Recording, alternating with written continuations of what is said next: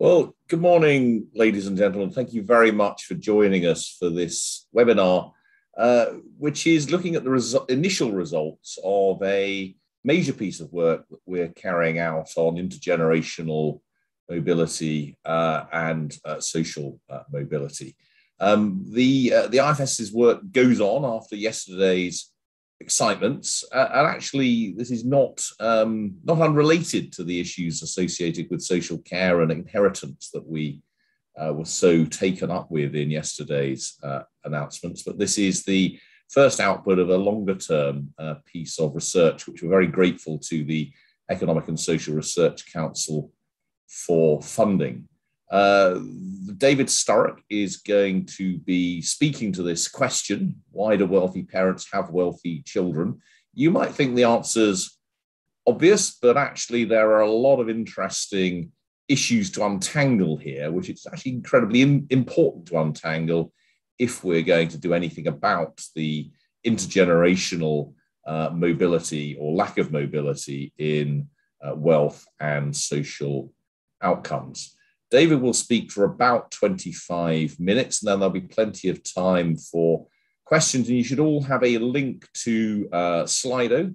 So please put your questions in there. And of course, vote for questions in there that you particularly like, because those with the most votes will float to the top, and I'm most likely to see them and therefore ask them of David and indeed his co-author, Peter Lavelle, who you will also see is in attendance here. So with no further ado, I will hand over to David. And as I say, in 25 minutes or so, we should be able to take questions via that Slido app.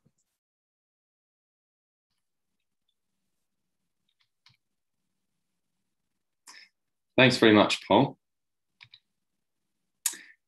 I'm going to be talking about our new research on why do wealthy parents have wealthy children. And as Paul said, this is joint work with Peter Lavelle and also Alex Davenport. This is part of a wider programme of research funded by the Economic and Social Research Council, looking at this and related questions. The sorts of questions that motivate this piece of research are those like, are the children of poor parents destined to be poor themselves? And why do rich parents tend to have rich children? These are questions about intergenerational mobility, sometimes called social mobility. That is, the questions about how far people's economic and other outcomes are similar to those of their parents, or how far it's possible for those from all different sorts of parental backgrounds to progress to achieve the same economic status. And it's often thought to be important because it relates to the concept of equality of opportunity. Social mobility research and policy thinking is often focused on education and on earnings. So, for example, asking what sorts of policies will ensure equal progression in education for those from all sorts of different parental backgrounds. But in recent years, there's been increasing focus on wealth in the context of social mobility. Now, one reason for that is that wealth has roughly doubled in size, or in fact, more than doubled in size, as compared to incomes in the UK over the decades since the 1980s. And there's also been, so that is in some sense, meaning that wealth is becoming larger and more important as a determinant of people's living standards. There's also been an intergenerational element to that, whereby in the last 10 to 15 years or so, low earnings growth has particularly hit the incomes of those of working age, while at the same time, a lot of the gains in wealth have accrued to those at older ages. I can demonstrate that with a couple of charts, which might be familiar to some of you from previous IFS work. Here I'm going to be showing the average levels of income and how that's changed with age for different generations. So here we're showing the average income of those born in the 1950s and how it progressed through their working life, growing as people got older. If we then work through the generations, the 1960s born, the 1970s born, and those born in the 1980s, what we see is that, particularly in recent years, here in this chart, the most recent ages, income growth has rather stalled. Those in each generation don't have any higher incomes on average than those born 10 years before them, and particularly those born in the 1980s haven't seen any higher incomes through their working lives so far than those born in the 1970s. If I now move that chart up to the left and then contrast this with a second chart on the right, which is now showing for the equivalent generations the average level of wealth of the parents of these young people, we see a different sort of picture. So here I'm showing average wealth of parents by the ages of those parents. And we see that while in each of these generations, there's a bit of up and down caused by house prices going up before the financial crisis and then falling before rising again in recent years, we see that comparing generations to the ones before them, subsequent generations of parents are holding more wealth. And what that has done is to raise questions about how far people's living standards are dependent upon who their parents are, and in particular, the role of parental wealth in potentially driving outcomes for younger people. So in this context, we think that we should look at wealth when thinking about social mobility for three particular reasons. First of all, wealth captures intergenerational financial transfers and the returns to wealth insofar as those are saved. And in that sense, wealth might be a more holistic measure of young people's economic resources because it captures these things which aren't typically included in regular earnings and incomes measures. Secondly, we might think that wealth is kind of an important outcome in and of itself. It might, for example, bring economic security. And thirdly, thinking about this from the parent's side now, wealth might be a resource that parents are able to use to transfer advantages to their children. Given this context and this motivation, the focus of our research is on two questions. Firstly, we want to ask, how much does your wealth depend on how wealthy your parents are? And what we're going to do is to examine the wealth of those who were born in the 1970s and 1980s in the UK when they were in their 30s, and look at how that relates to the wealth of their parents. Once we've established how much wealth persists from parents to children, we then want to ask what channels are associated with the intergenerational persistence of wealth. We'll be looking at earnings, at saving, at rates of return on wealth, and at whether people have partners and how much those partners earn. And we'll be looking at whether those things look to vary between those with less and more wealthy parents, and therefore might explain some of the persistence of wealth that we see across generations.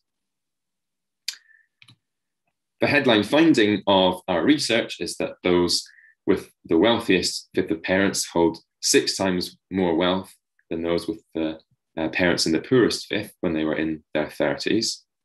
Here, what I'm doing is showing average levels of wealth of these children split by where their parents were in the wealth distribution amongst their generation. So for example, on the left-hand side here, I'm showing that amongst those whose parents were in the poorest fifth amongst their generation, average wealth level of their children is about £18,000. Those, as we move up and look at progressively wealthier parents, we see that their children hold on average higher levels of wealth. And amongst those whose parents were in the wealthiest fifth in their generation, average holdings of wealth of the children are over £100,000. So what's this net wealth measure made up of? Well, on the asset side, the bulk of it is housing wealth. We also have what we're calling safe financial assets, that's current accounts and savings accounts and so on. And then we have risky financial assets, which is things like stocks and shares. Now, one thing that's notable is the relatively high proportion of wealth that's held as risky financial assets for those who have the richest fifth of parents. And then turning to the debt side of the equation, the bulk of debts is mortgage debt. We also have unsecured debts, which are things like loans, credit card debts. And when we subtract those debts from the asset side, then we're left over with our net wealth. And one way of summarizing this relationship between parents' wealth and the wealth of their children is that for each 10% increase in parental wealth, on average, children are holding 4% more wealth. Now, another way of looking at the relationship between parents' wealth and children's wealth is to look at the rank, the position of parents in the distribution of wealth for their generation, and how that relates to where children sit in the distribution amongst their generation. So what we do is to rank all of our parents from those with the least wealth in their generation to those with the most wealth, and put them into 100 different groups. And then we do the same for the children, ranking them in their generation in terms of wealth. And then here I'm showing the average rank of children in their generation and how that varies with the wealth rank of parents. And what we see is that as we look at parents who are progressively further up the distribution, the average position of their children is rising in a fairly steady way. Now, this line here, giving the slope of that relationship, is a kind of a measure of how closely children's wealth rank follows that of their parents. So here, the slope of that line is 0.37, which we say means that for every percentile rank that parents move up, on average, their children are moving up 0.37 ranks in the wealth distribution in their generation. So with these two measures, we have these two measures of intergenerational wealth mobility in the UK. As I said, 10% higher parents' wealth is associated with about 4% more child wealth. And parents who are 1 percentile rank higher up in the wealth distribution in their generation have children who are on average 0.37 ranks higher up in the distribution in their generation. And these are measures which have been calculated in a few other countries, and then we can compare across countries. And on these measures, the UK has a similar level of wealth mobility to the United States, a country which is often thought to have low levels of social mobility. And wealth persistence is higher. In other words, mobility is lower than in Scandinavian countries. Now, these measures are telling us about how children's position in the wealth distribution changes on average with their parents' wealth. But we might care particularly about whether parental wealth matters for, say, escaping the bottom of the wealth distribution or making it all the way to the top. And what we find, and what I'm going to show you in this chart, is that having wealthy parents seems to be particularly important for getting to the top of the wealth distribution. So in this bar on the left-hand side, I'm showing for those children whose parents were in the least wealthy fifth in their generation, the proportion who themselves are in the least wealthy fifth, second least wealthy fifth, and so on all the way up to the wealthiest fifth in their generation. So for example, amongst those with the poorest parents, 30% were in the least wealthy fifth themselves as an adult, and about 5% were in the wealthiest fifth. If we look at those who have wealthier parents, then of course, as I've just told you, they're consistent with what I've just told you. Their children tend to be further up the wealth distribution. But one thing I want to highlight in particular is the fact that if we look at the proportion who make it into the top of the wealth distribution, that's substantially higher for those who have the wealthiest parents. So for example, about 3 times higher for those whose parents are in the wealthiest fifth as compared to those with more average levels of parental wealth. But by contrast, whether or not you're in the bottom of the distribution is roughly equally likely for whether you have the very richest parents or parents with more average wealth. And why might that be? Well, it could be that because of the particularly high amounts of wealth required to make it into the top of the wealth distribution, having wealthy parents who are able to make financial transfers might be kind of necessary to make it that far up the distribution. So just in summary then, to our answers to the first question are that the persistence of wealth across generations in the UK is high, high compared to other countries where it's been measured, and that wealthy parents seem to be particularly important for getting to the top of the wealth distribution.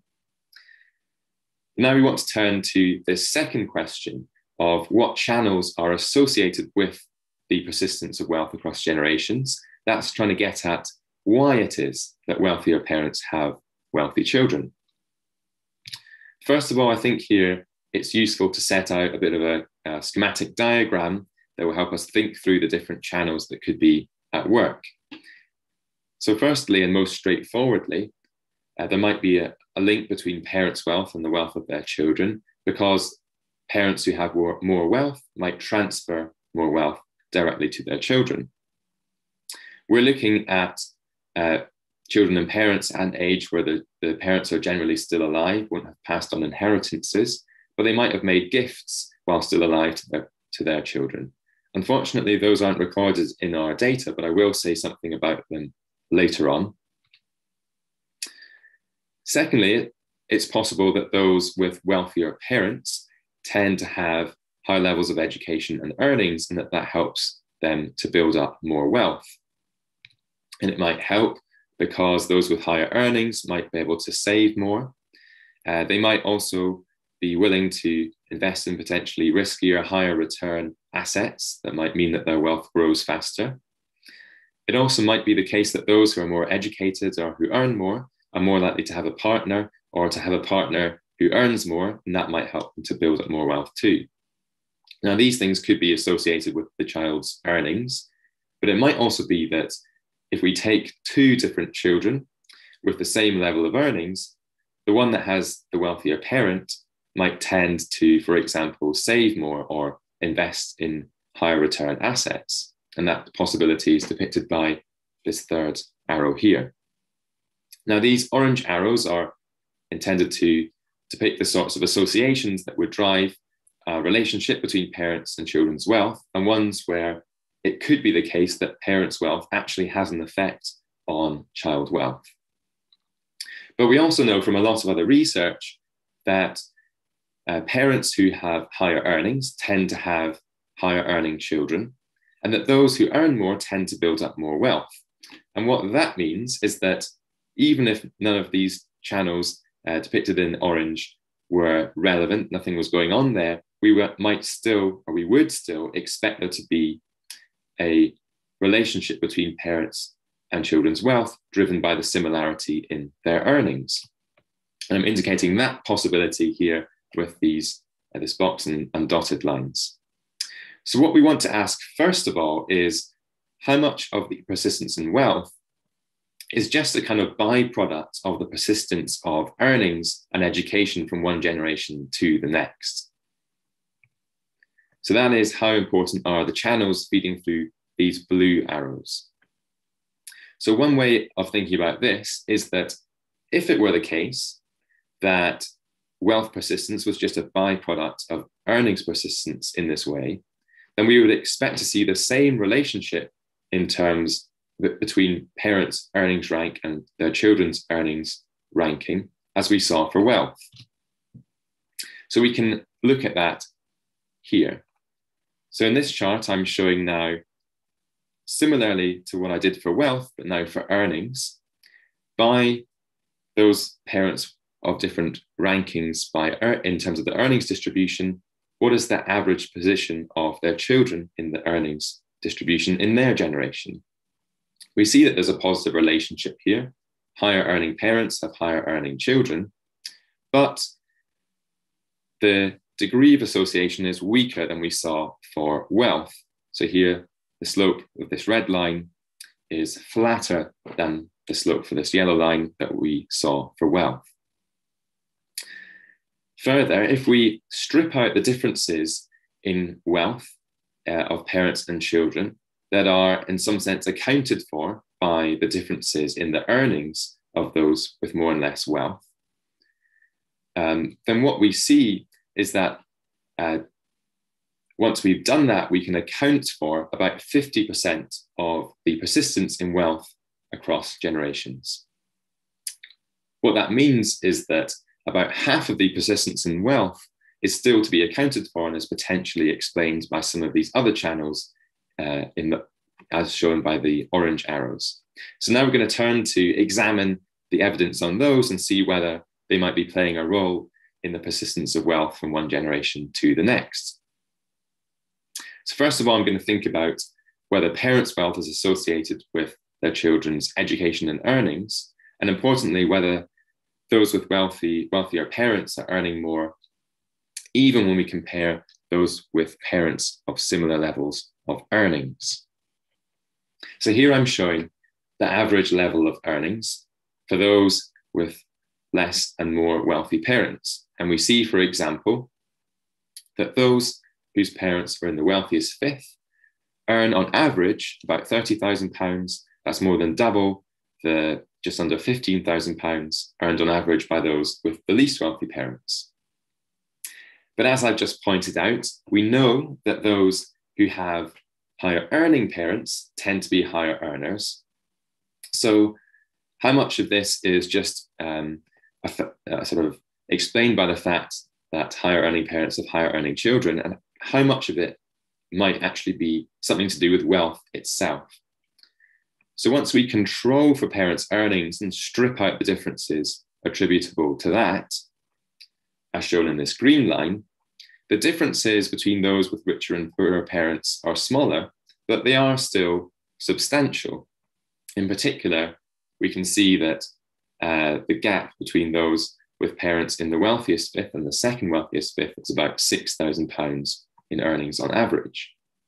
And that gap is actually particularly driven by those with the very wealthiest parents being significantly more likely to have particularly high earning jobs. So this suggests that there might be some sort of role for parental wealth when it comes to children's earnings. But now we want to turn and ask, well, even for children who have a certain level of earnings, is it the case that those with wealthier parents tend to build up more wealth from that given level of earnings? So here I'm showing the average savings rates of those with different levels of parental wealth. What we find is that children who have wealthier parents tend to save a higher proportion of as compared to their earnings. And that's really quite a substantial gap, varying from about 3% savings rate for those with the poorest parents up to 12% at the top. But now again, we know that those with wealthier parents tend to be higher earning children, and that those who earn more tend to save a larger share of their earnings. So is that what's driving this pattern? Well, actually, once we strip out the differences that are explained by the fact that wealthier parents have higher earning children, then we still see substantial differences in savings rates. So that is to say that those with wealthy parents save more even for a given level of earnings.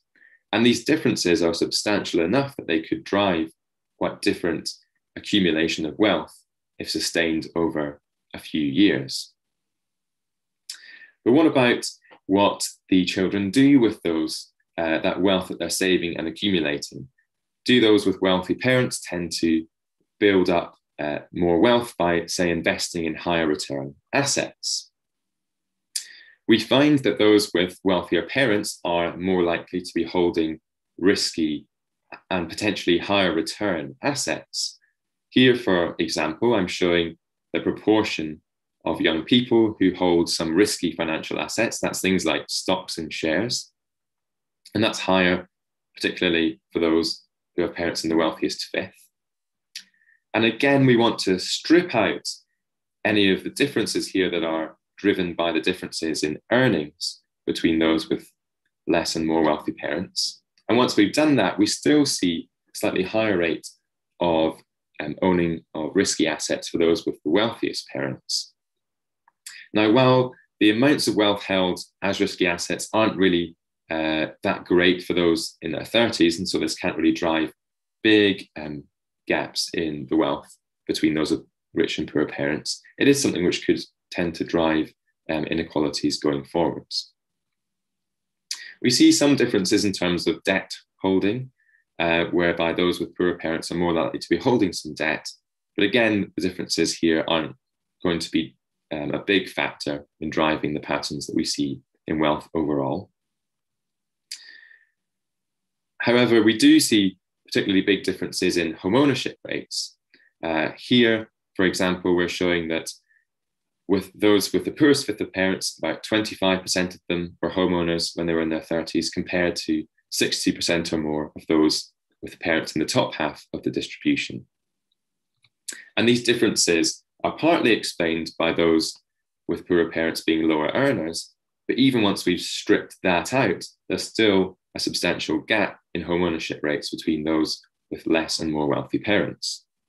Now, because housing wealth is a particularly important component of overall wealth, I'm going to focus in on this a bit more.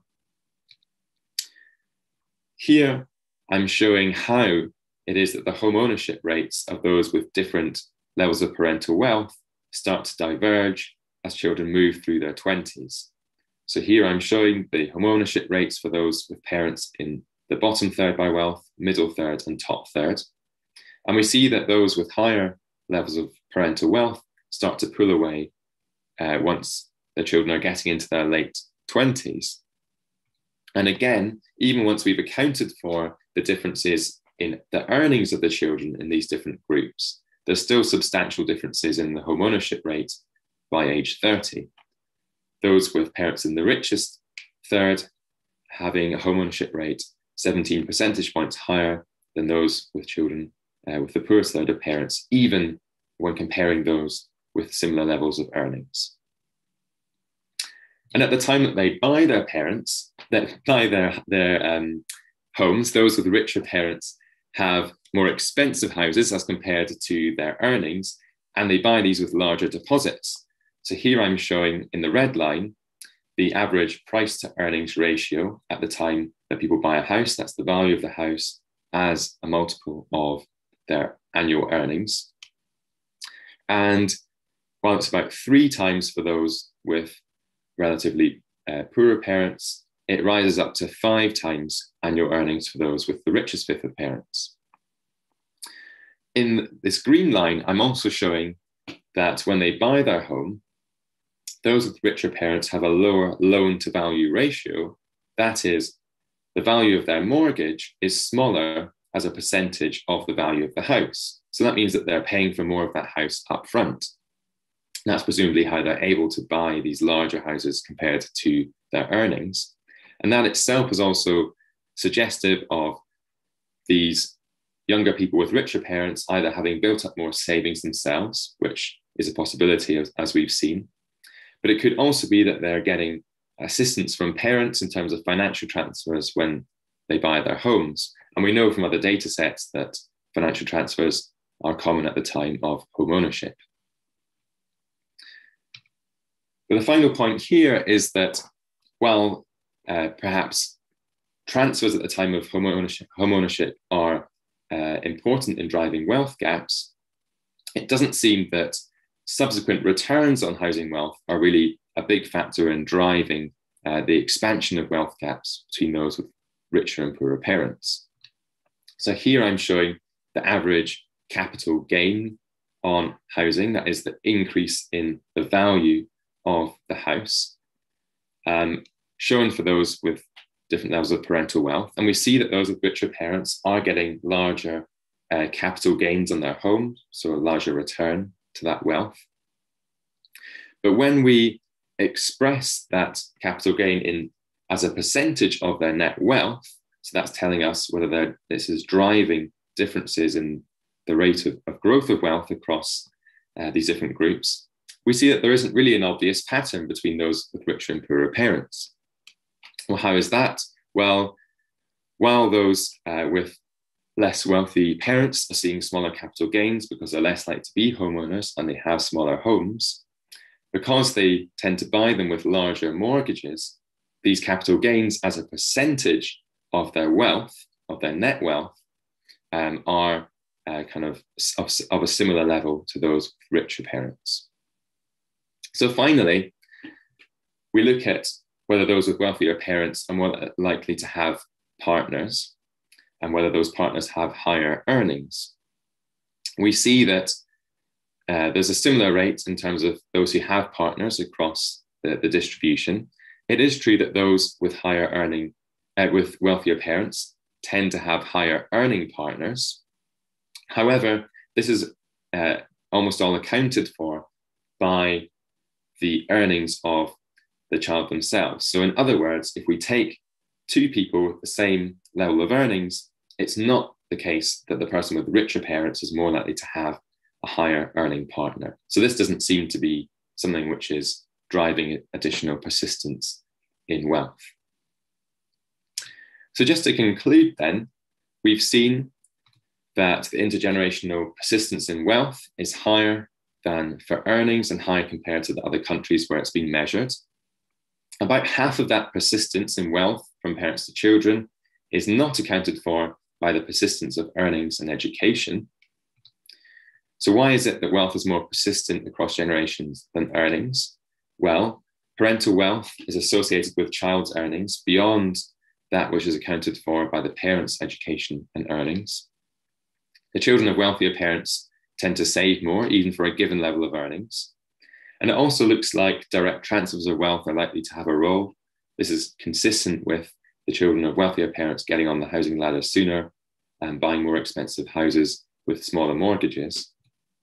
And finally, greater holding of risky financial assets probably plays only a modest role in driving the wealth gaps that we see so far, that could become important over time.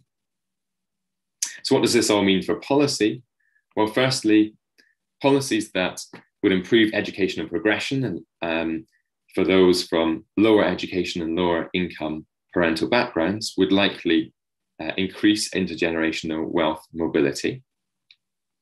However, they would not by themselves equalize wealth outcomes between those with more and less wealthy parents.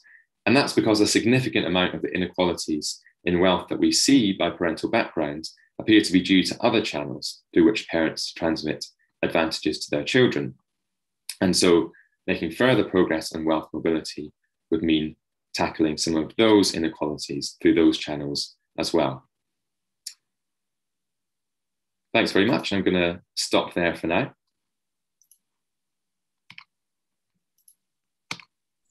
Well, thanks so much, David. That was absolutely fascinating, if somewhat depressing at times, with respect to the importance of parental wealth. I thought some of that was very, very striking. This greater relationship, or even greater social immobility than that which we usually measure when we look at incomes. And I think we thought particularly that that almost needing to have rich parents if you've got any chance of getting to the top of the distribution yourself. I suppose one thing I'd like, before I move to the questions on Slido, to what extent have you thought about, I mean, you're obviously looking at young adults at this point. I mean, are you able to speculate at all as to how this might play out if you were looking over longer periods of people's lives? So we don't have the data of this sort, which links parents directly to children at older ages.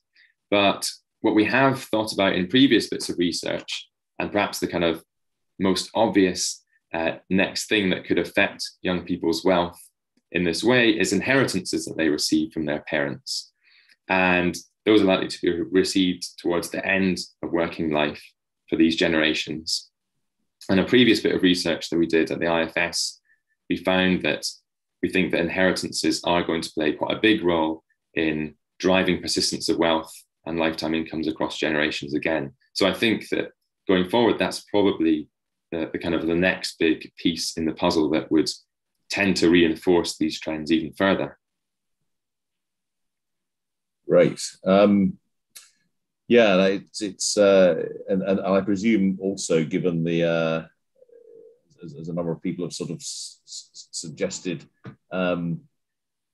as returns on wealth appear to be higher than earnings growth over time, presumably, you know, even if you're starting with even modestly more wealth in your 30s, then the chances of the difference between you and other people growing over time is quite large. Yeah, I think so. That's certainly a kind of a story of what we've seen in recent times. And I guess one of the main examples that people point to is housing wealth, where it seems that if you have got onto the housing ladder earlier, that has, been probably beneficial for your wealth, at least on average. There, I suppose there is a big uncertainty about what's going to happen to rates of return going forward. This has probably been predicted before, but economists tend to think that rates of return going forward are not going to be as high as they've been in the past. So that might mean that that sort of dynamic that we've expressed isn't going to play out in the same way. On the other hand, what that does mean is that it's potentially more difficult for younger generations who haven't yet built up wealth to build up more wealth, whereas perhaps the older generations who kind of already seen the benefits of the high rates of return in recent years will kind of still be left with relatively higher wealth.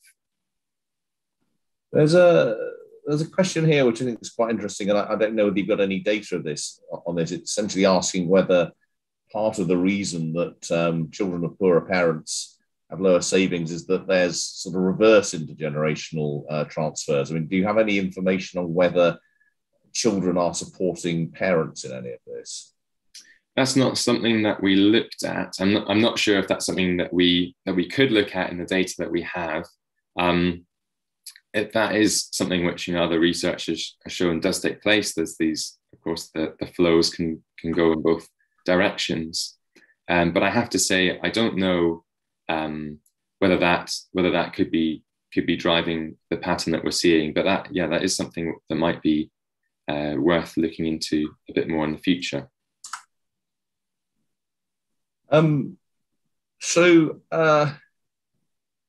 again, I rather suspect there's a series of questions here that you can't answer because of the data. Do you know anything about life satisfaction, which I think is really a really interesting question about the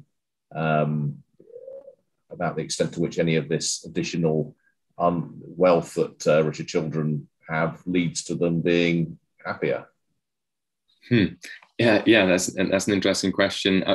I'm afraid, that's not something that we've looked into thus far. I mean, that there is kind of research looking at the importance of kind of wealth for more broad kind of sense of security and things like that. And that could be part of the importance of wealth, so kind of beyond what it is able to just buy you.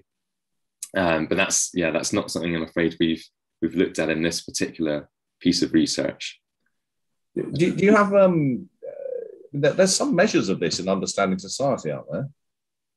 Yeah, so I think that's something that we could try and have a think about. We could have a look at that. So whether those who have, say, a similar level of earnings but have richer parents tend to be report more life satisfaction, or perhaps they're less worried about economic insecurity and things like that. So that would be a really interesting thing for us to look at, actually.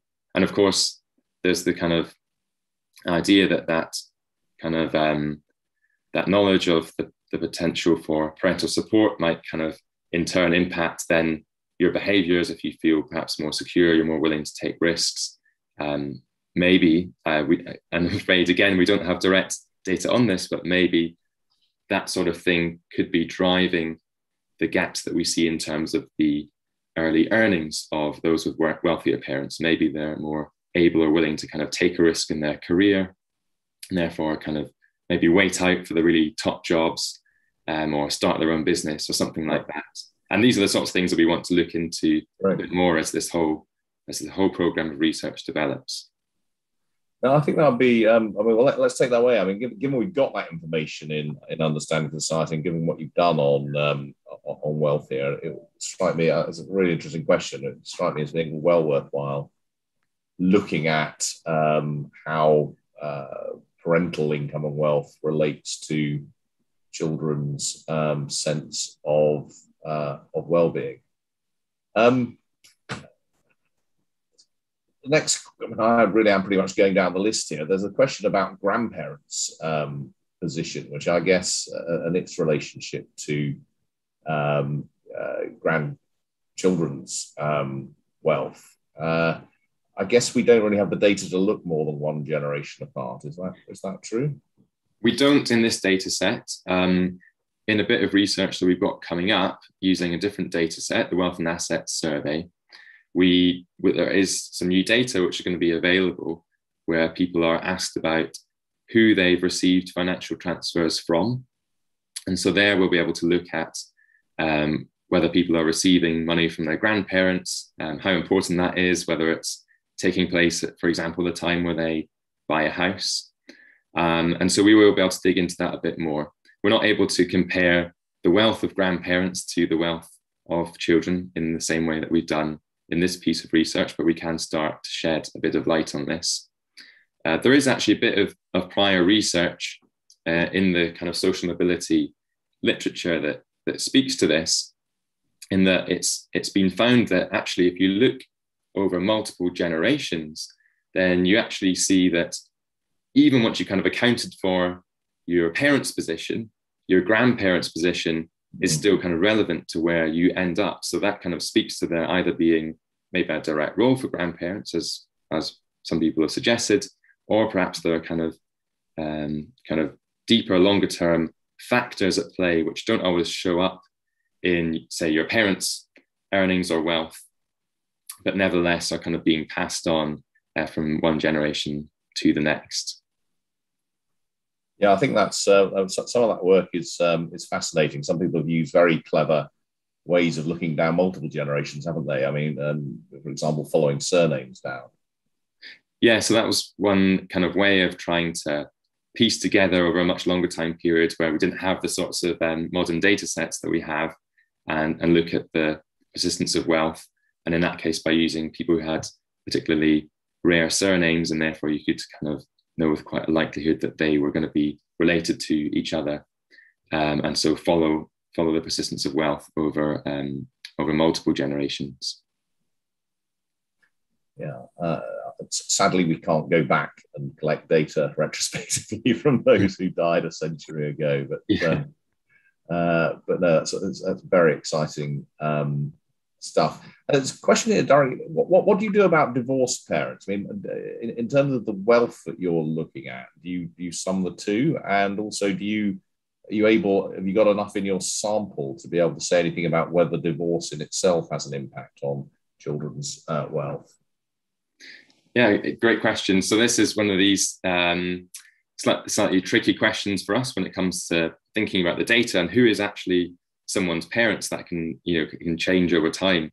So what we do is that in the data, if we observe you living with your biological parents, then their wealth gets counted. So even if those parents then separate and are living separately, we're going to add together the wealth of those divorced parents. In certain situations where, for example, at the outset of the data, only one parent was present in the household, or maybe there was a step parent present in the child's household, then we use the wealth of the step parents under the assumption that, if they were there throughout the child's younger years and there wasn't a biological parent there, then they're probably the person who's relevant in that situation. In terms of the sample size, whether we could look at the effect of divorce and things like that, I'm not sure. I think it could be something that we could examine. If we might be struggling a bit for sample size there, but I think that something which is kind of interesting would be to kind of look at those sorts of differences. We also have in our data, sometimes we have siblings who are observed and then go their separate ways in later life, and examining why, for example, two people who had a similar start in terms of their parental household then ended up diverging or not, would be another really interesting thing that we could look at with the data that we've assembled here. There's a couple of sort of normative questions here, really, about what's fair and what's acceptable. I mean, I don't know whether you feel you can give any real response to these questions. There's one about, given that who your parents are is just random, does that tell us anything about the appropriate level of inheritance tax in a fair society? And another question about what level of wealth immobility is acceptable, given that it could never be fully equalized, and we presumably shouldn't try to equalize it. I think these are some of the most complex and difficult questions in philosophy, let alone economics. I mean, one thing I will say is that we, in a couple of weeks' time, we have the launch of the first papers from our big review of inequalities being led by Angus Deaton. And the first of those papers is actually specifically about the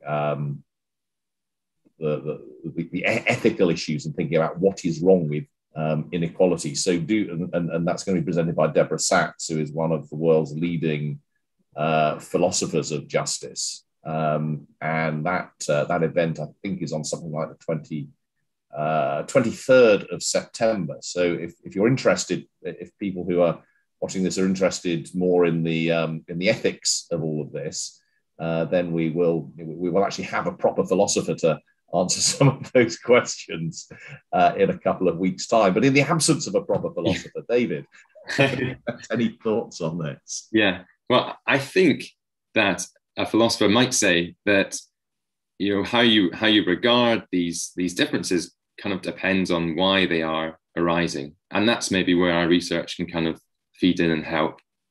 So to take a couple of examples, if a lot of the differences in wealth are just about differences in how much people choose to save, then there's an argument that, well, that's just a decision about whether you spend the money now or you spend it later. And that's not a particularly it's not really more of an injustice that some people choose to spend their money later in their life.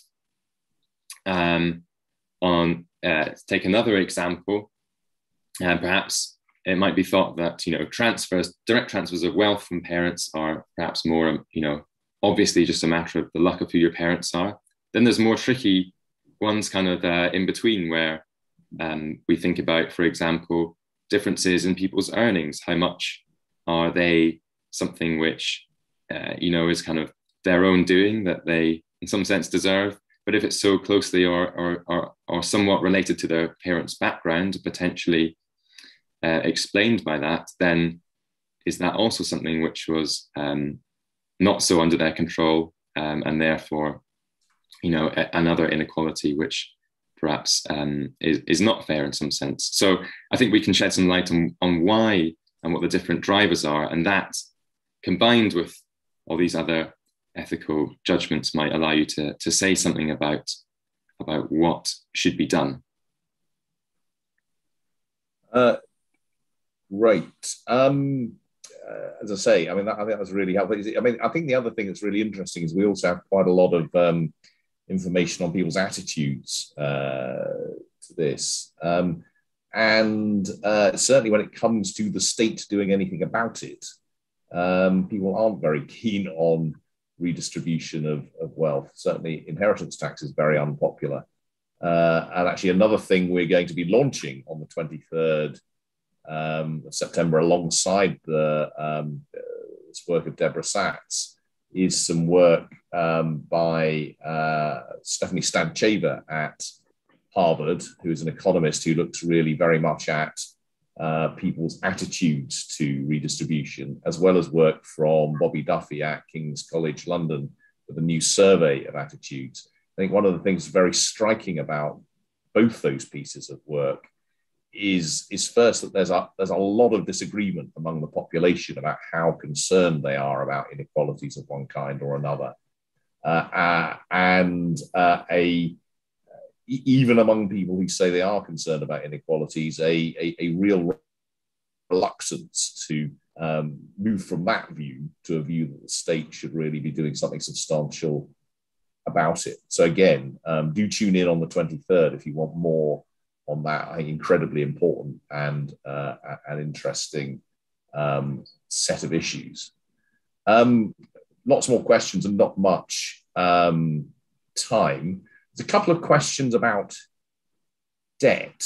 And I know you've done some work in the past about debt, David. I mean, there's one question here is about, is it appropriate to net off debt, given that's often used by the wealthy to leverage high return financial investments? And a sort of opposite type of question, in a sense, is about debt as a barrier to wealth accumulation. How do you handle debt in this? And do you have any thoughts about how debt fits into this?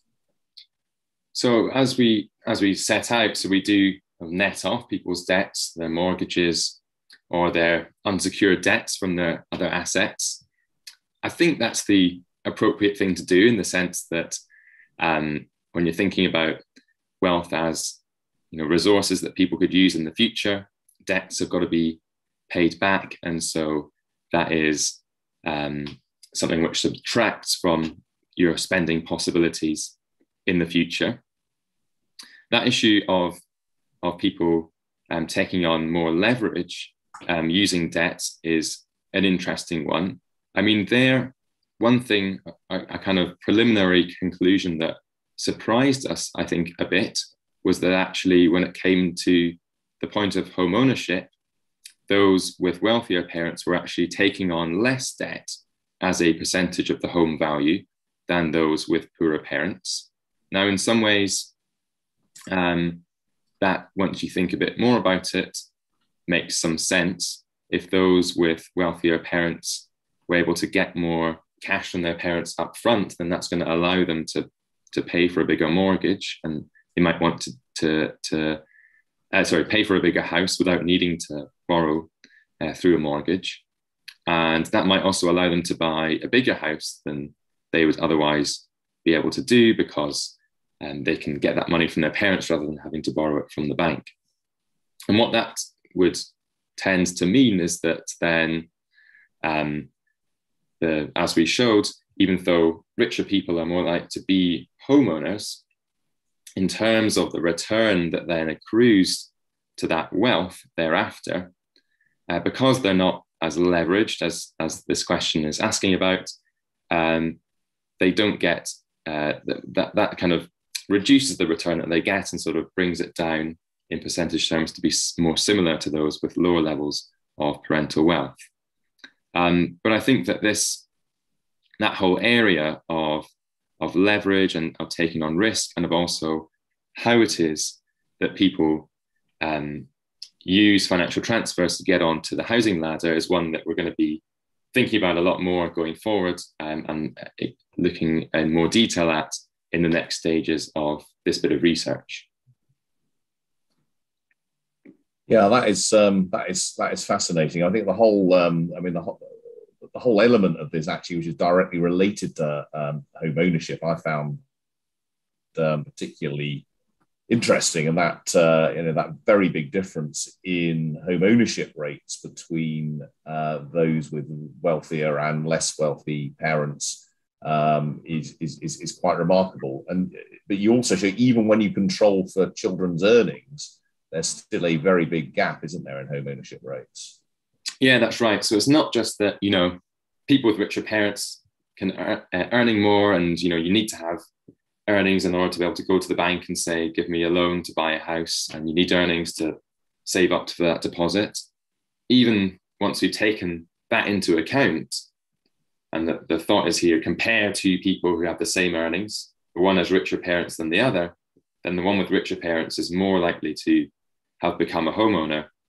And there's quite a substantial gap that we see opening up amongst those in their late 20s. And that, I suppose, is one area where there's been some recent government policy action, the kind of Help to Buy type schemes that are aimed not just at equalizing access across those with richer and poorer parents, but at helping younger people who are in general struggling to save up the deposits that they need to buy a home. And again, that's something that it's an area where we can ask, how do these government policies affect intergenerational wealth mobility? Maybe it's a good thing to try and expand access to home ownership in this way, or perhaps those who are able to take advantage of it are those, or who are willing to take advantage of it, are those with wealthier parents in the first place. So again, this is one for the next part of this research program. So there'll be more to come in this area in the future. Brilliant. So we've really not got much more time. I'm going to finish off with one question, which I think is really interesting. We often focus a lot on getting to the top of the distribution.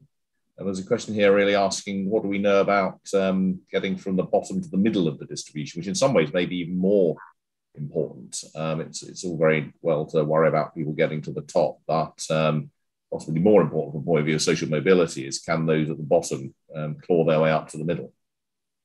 Yeah, I think it's a great question. I mean, we find that, there again, it is the case that those with poorer parents are more likely to be kind of at the bottom of the wealth distribution. So having wealthier parents does matter for getting even out of those particularly low levels of wealth. We've not looked at sort of the particular drivers of that movement away from the bottom to the middle. I don't know if Peter's got anything to add on that. Well, just I guess just to say in the report, so when we talk about these correlations in David's presentation, we summarize these things in a single number. What David also showed was the full transition matrix of people from one wealth quintile to another.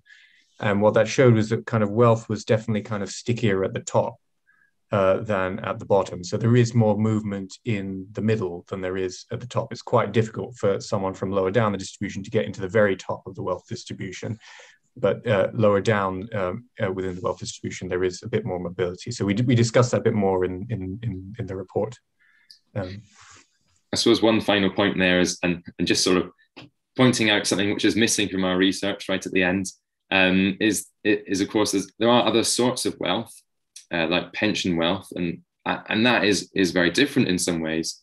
But in recent years, that's one of the parts of wealth which has been kind of increasing the most for younger people, and potentially is one where those it's more generally accessible, and people being automatically enrolled into their pensions might be more important for those further down the distribution. So again, I raised that, but without us having been able to look at it in this report, as pension wealth isn't measured in this data set. But again, I think another important one to think about going forward is, in the past, we probably thought about housing wealth as being very important.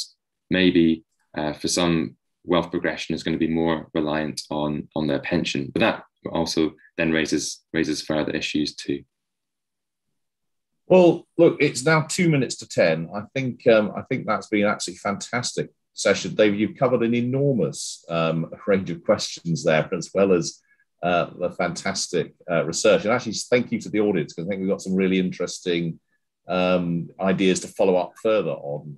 And I think some of that we can do with this data. I think it's just such an important set of issues, which is part of the public policy debate, and which we've seen actually discussed over the last couple of days in terms of thinking about the role of paying for social care in intergenerational redistribution.